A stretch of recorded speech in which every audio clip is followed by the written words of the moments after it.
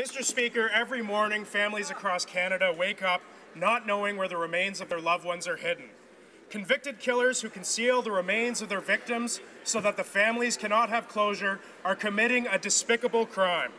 One such family, the McCann family, have been waiting nearly 8 years for answers, and they are not alone.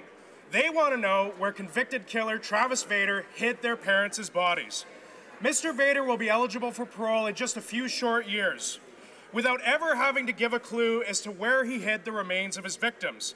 Families deserve better, and that is why I am working on legislation to ensure that those who refuse to reveal the location of their victims' remains pay the penalty. I hope all parliamentarians will support this legislation to ensure that the families of victims of homicide receive the justice and closure they so rightly deserve. Thank you.